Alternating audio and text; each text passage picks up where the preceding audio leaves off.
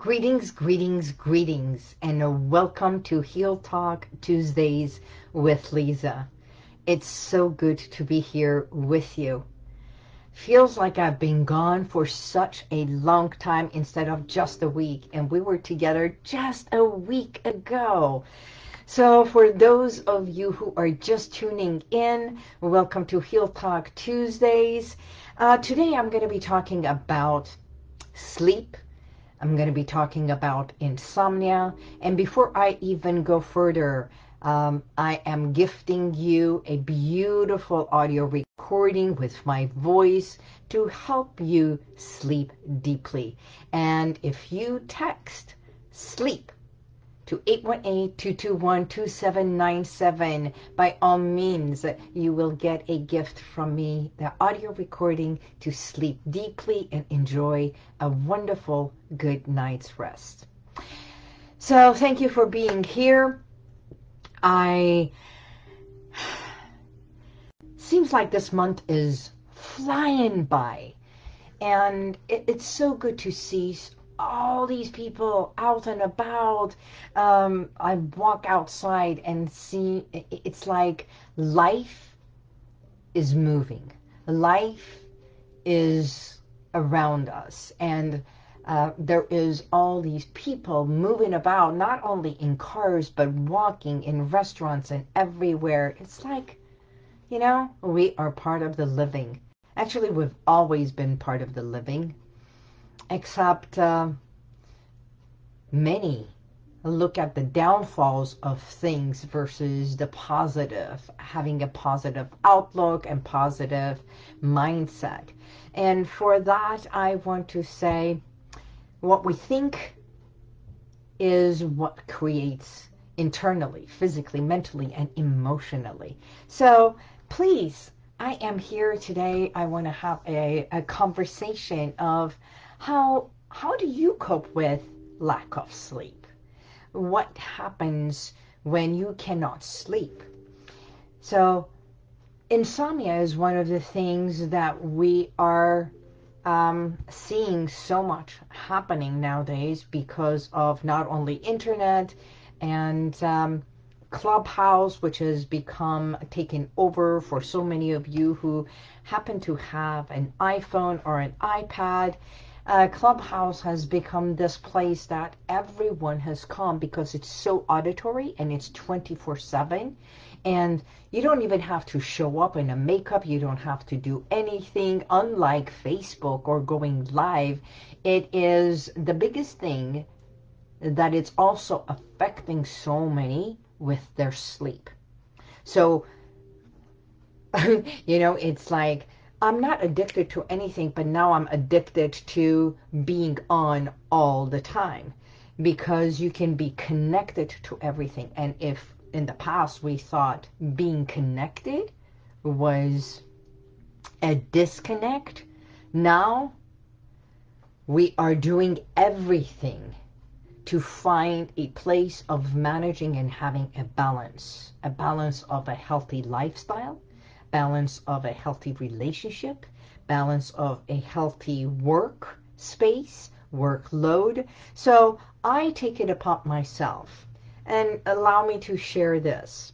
Just a few nights ago, I could not sleep because of something that was in my mind, and I was mulling over it, tossing and turning, and it only took me like about 5 to 10 minutes. And when I shut the phone, the first thing I do before I go to sleep, I truly shut the phone down. It's on silent, it's on vibrate, and it's on my nightstand, away from my bed, away from this energy of my sleep pattern, sleep energy, where it's truly, our bed is sacred. Your bed is sacred to you. So that's where you literally allow yourself to roll over, hug your pillow, or if you have a partner, hug your partner, and drift into that state that you give permission to your body to rejuvenate.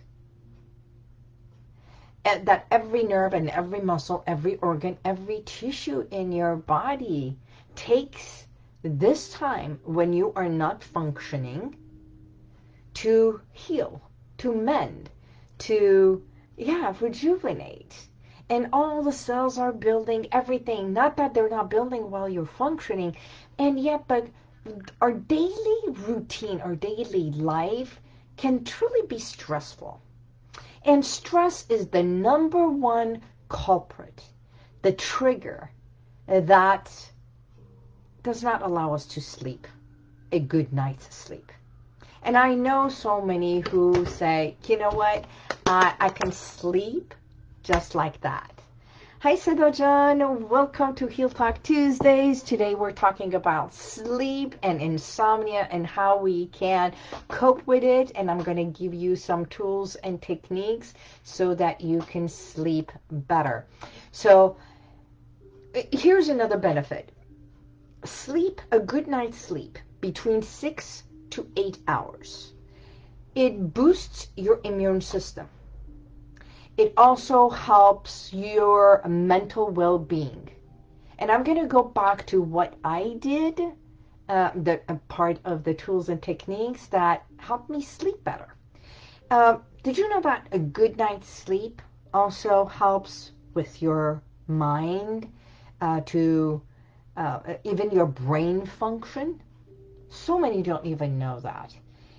Of course, a good night's sleep, it helps us with longevity. It helps us with just doing a time out for the body to heal and to reconnect. A good night's sleep, for those of you who did not know, it can also boost fertility. Yes, yes. I mean, so many gynecologists and doctors don't share that. So for those who cannot conceive, ladies who cannot conceive, and I have worked with so many women who have had either self-limiting beliefs or could not had insomnia. It's like, why is this not happening? I'm doing everything to conceive. It's not happening. So let me say this. No matter what it is that we want to create, it doesn't matter. If it is work, if it is sleep, if it is dropping weight and shedding the weight, and if you want to achieve anything. Anytime you want to achieve anything, and if you constantly mull over it, get more anxious of why something is not happening, because your full concentration is on not happening, guess what? That not happening precedes anything else. It's like a unfulfilling prophecy that I am concentrating on, I didn't make enough money this month, I didn't do this, it didn't happen. So as long as we are concentrating on it didn't work, guess what? It will not work. But if we allow things and give it direction to happen, like it's 11:30, I'm gonna go to bed, and it's time for sleep. It's time for sleep. So in a way, I am making a declaration. I am telling my mind and my body, it is time for sleep. Then when I go to bed, it becomes that. Or you can do all the things you want to do in bed and then roll over and say, time to sleep.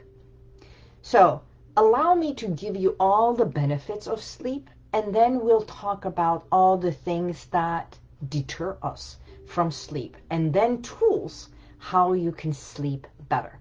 So another one was weight gain. Did you know that a good night's sleep regulates your body?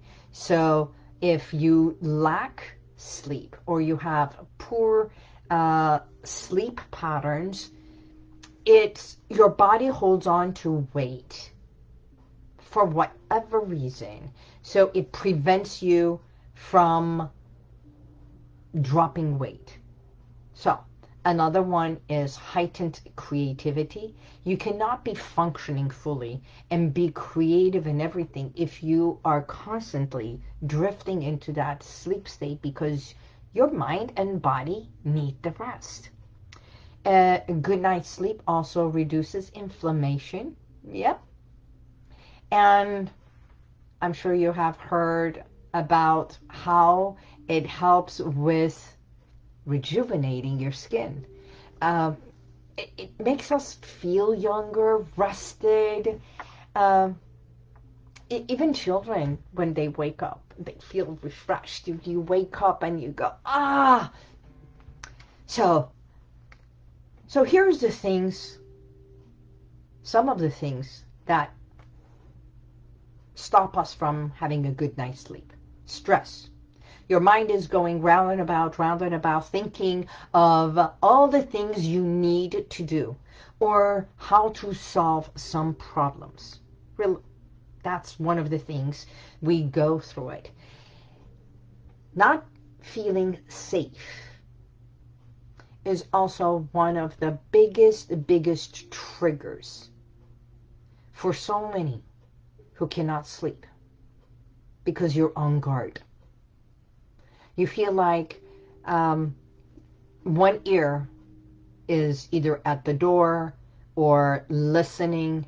For new moms, they're always on guard, listening for the newbie, for the new baby, crying, needing to change the diaper, because they come to full awakeness every few hours. It's just like having a new puppy in the house. And of course, a puppy, you can put them aside, but even they cry. Or a new kitten, and I didn't want to say only puppy for those of you who are cat lovers. So that is being on guard. It's like drifting into sleep and then coming to full conscious awareness. And this in itself, after a while, can wear you down. It wears your body down. And that's why moms who hold the baby while they're breastfeeding, they go into sleep. And they learn through experience that when the baby sleeps, they take nap also. That's why a lot of things are put aside until the baby goes to sleep. So children with colics, they wake mom up. And that all of that, it works to be dyslexic. I can read it backwards. I can talk backwards. Yeah, really. So that's one of the things that is a negative thing about me, and yet I think it's a positive thing. You see, even something that others may think it is a downfall, I have learned that my downfall of being dyslexic, which I can shift numbers, I can see things backwards, and sometimes I even speak the other way around, is I can turn it into saying that it is one of my strengths. I can read things on a mirror backwards, far more faster, and see puzzles in a different way. So in life, it's how you approach things.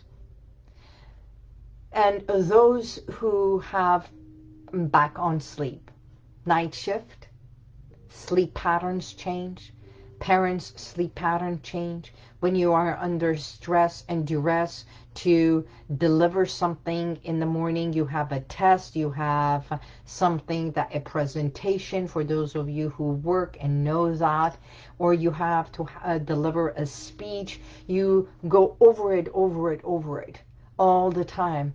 And that also creates worry. Worry is negative. Now, here's one of the things you can do. I would love to know what you do and how you cope with insomnia.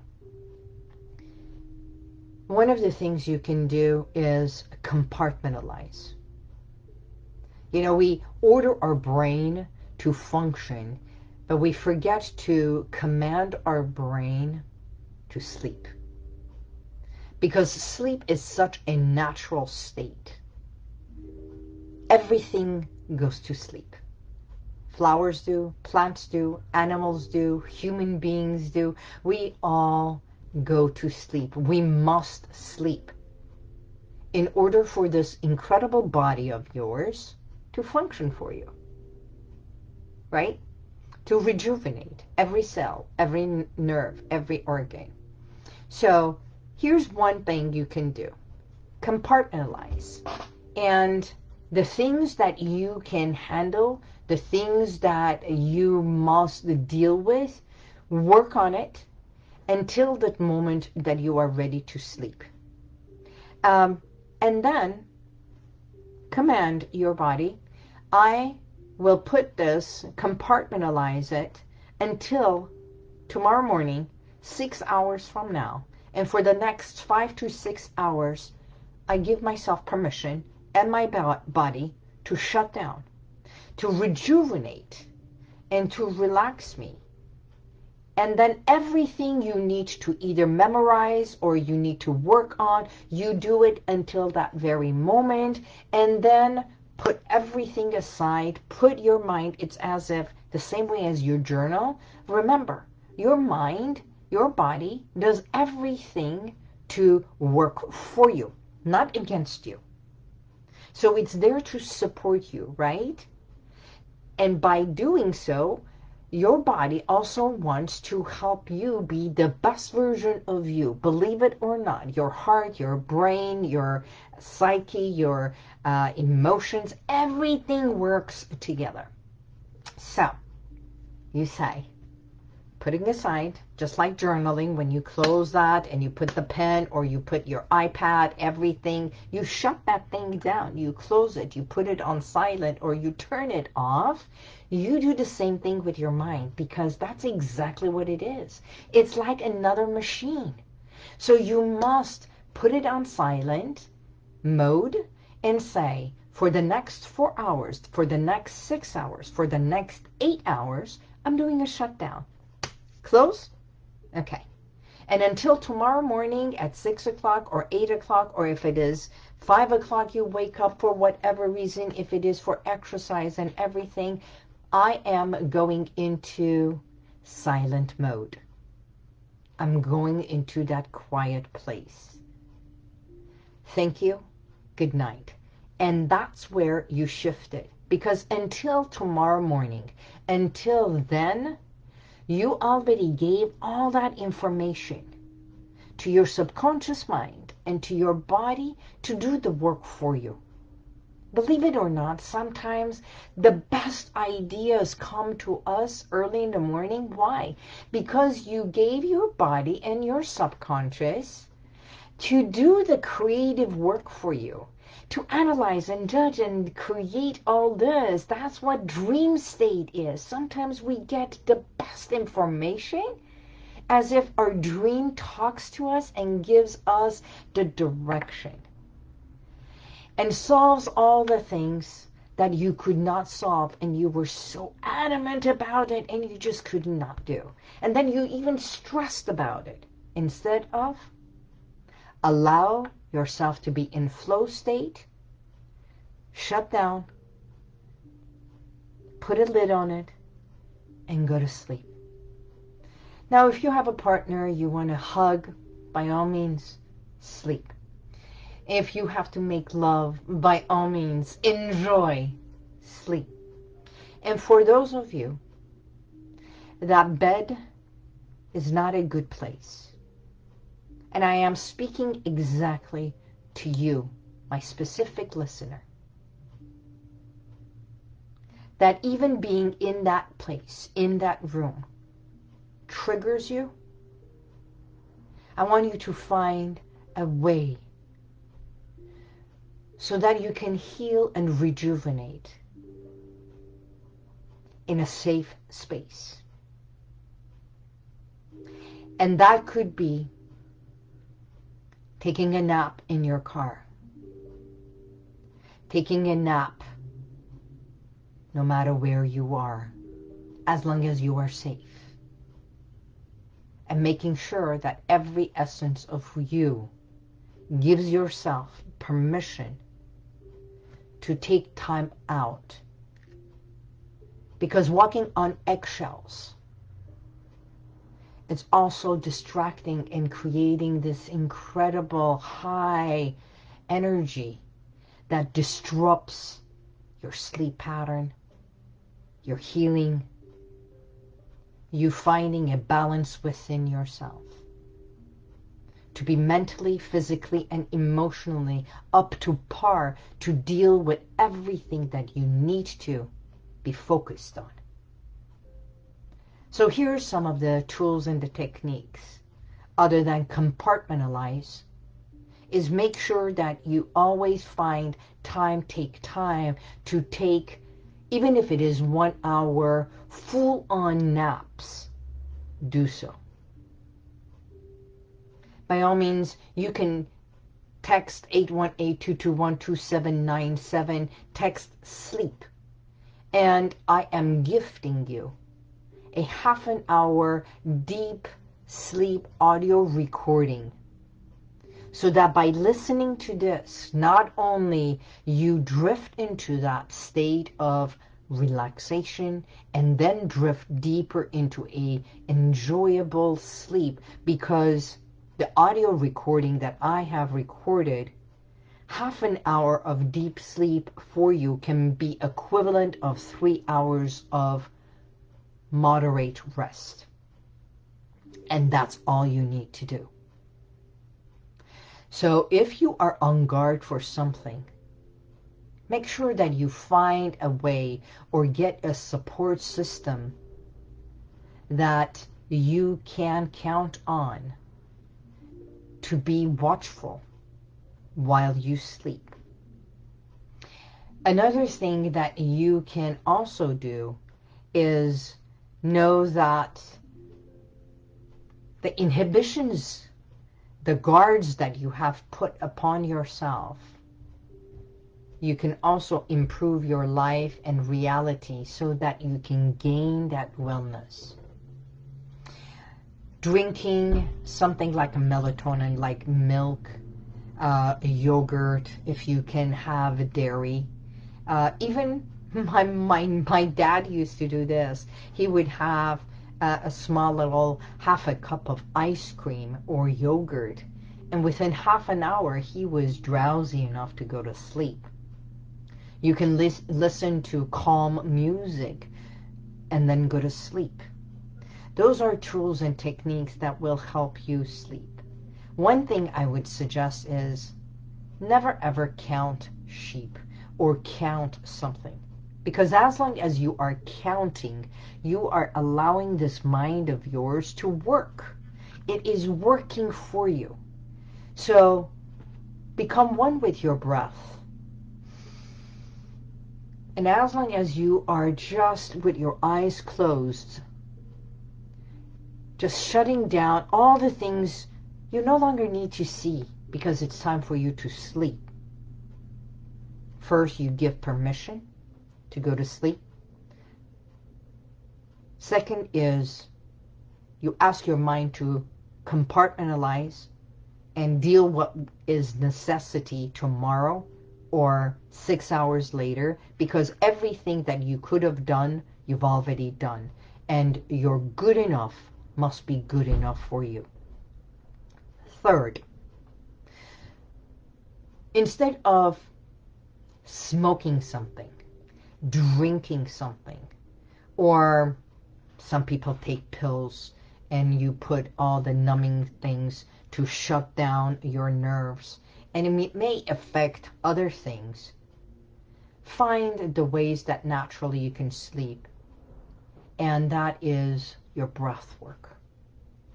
Becoming one with each and every breath.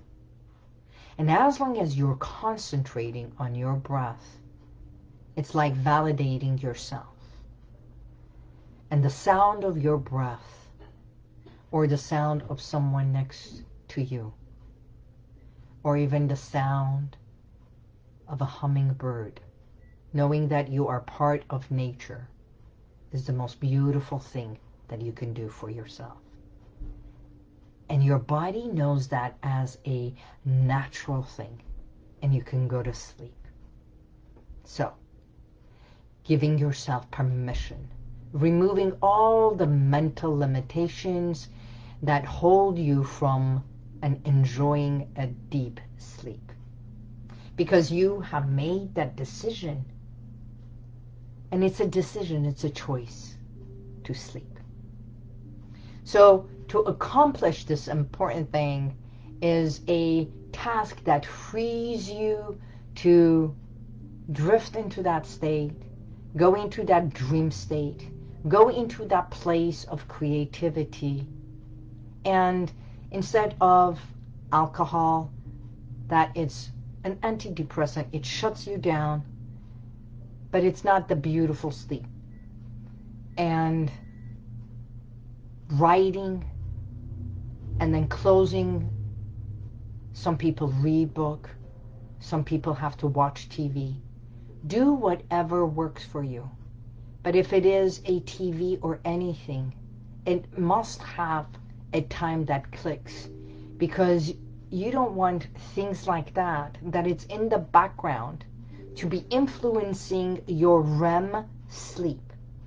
You want your entire psyche, yourself, to be rejuvenating, healing you, not what's on a telephone, on a TV, or their messages to be your messages, if that makes sense.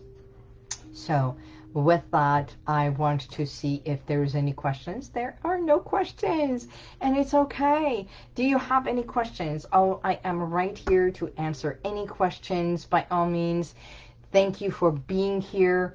I come to you every week, and one of the things, what prompted today's message was I had an email saying that because of my anxiety, I cannot sleep. Well, anxiety, sleep also creates anxiety. When we are stressed about the things that we are worried about things, and we are on guard, it's hard to sleep. So I hope today's message of the things you can do, the tools that you have in your home, within you, your breath work. And instead of counting, that you can just close your eyes, become one with each and every breath. And giving your body permission to sleep are one of the things that you can do. So, no matter where you are,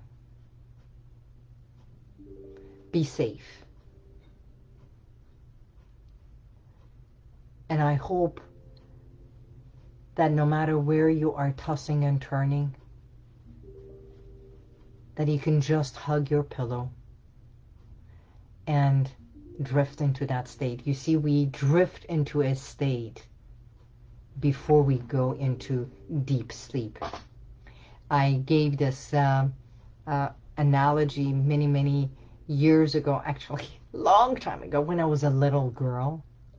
My parents, I was not a good sleeper, so my mom was awake all the time, and in order for me to sleep, my parents used to put me in the back of the car and drive until I would fall asleep.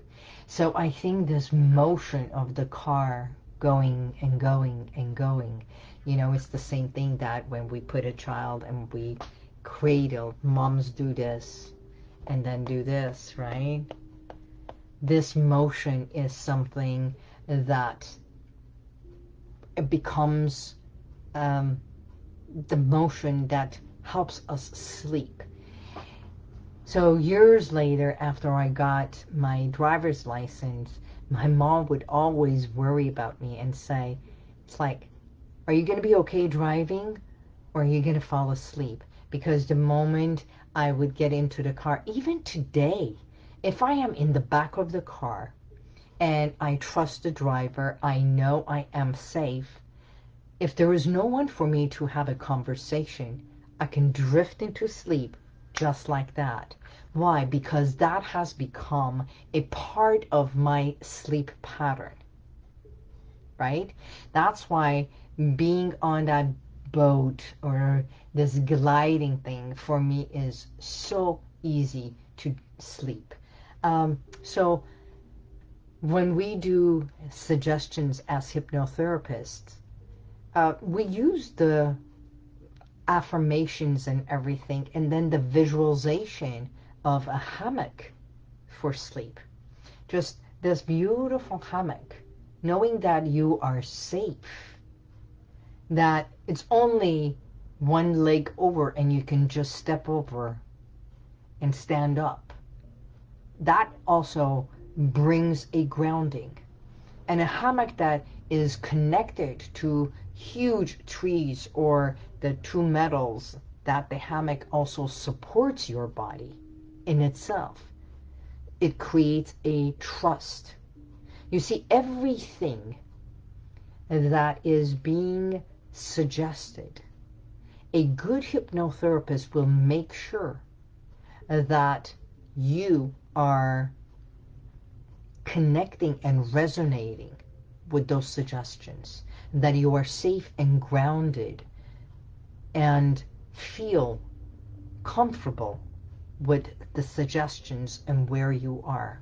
So a hammock is so powerful, because when we are in a hammock, we're also imagining ourselves in a beautiful place, maybe a breeze, the sun from the background or above, and that you feel cozy and warm, right?